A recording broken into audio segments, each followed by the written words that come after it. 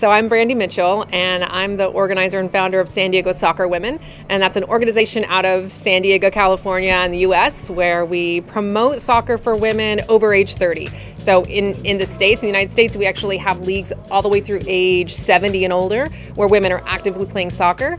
And so I've come out here from Los Angeles to visit the concept of walking soccer to bring it back to the States. Yeah, you know, I originally when I landed in London, went straight through to Bristol to meet with a photographer who specializes in the photography of older athletes, because a lot of what I do is talking about ageism, also gender equality, all different types of discrimination I try to pull together in what we're doing as women soccer players.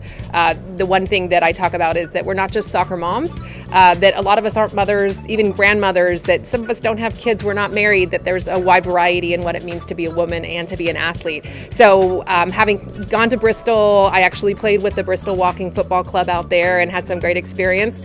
Because I've been connected to Paul Carr with the UK Walking Football Association, I was able to get an invitation to come out to Guernsey to watch the women play here for their international. Big thing is obviously learning what walking football is all about.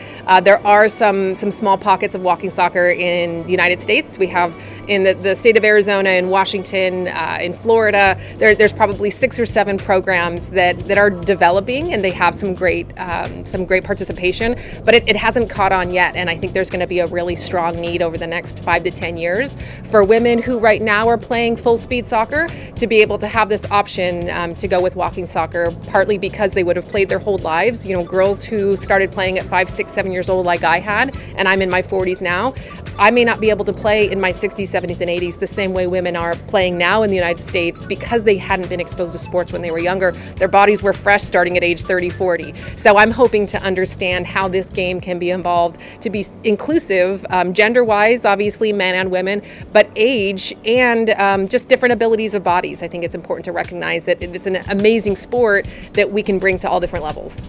Clearly, coming from Southern California, we're a desert environment, so our fields are not nearly as fresh and nicely, trimmed, but we do have turf the same way you do here, and I can see, as far as the facilities go, there's so many of them, which I love that each neighborhood kind of has access to what they need. And I think in San Diego, we drive a lot further to get to different sports facilities, which can impede a lot of people from playing. So that's one thing that I'm working on, not only starting walking soccer there, but making sure we have enough opportunity just for each small neighborhood, each community, the same way you do here. Other than that, I just really appreciate the community here in Guernsey and out through the UK that's been open to me traveling out here.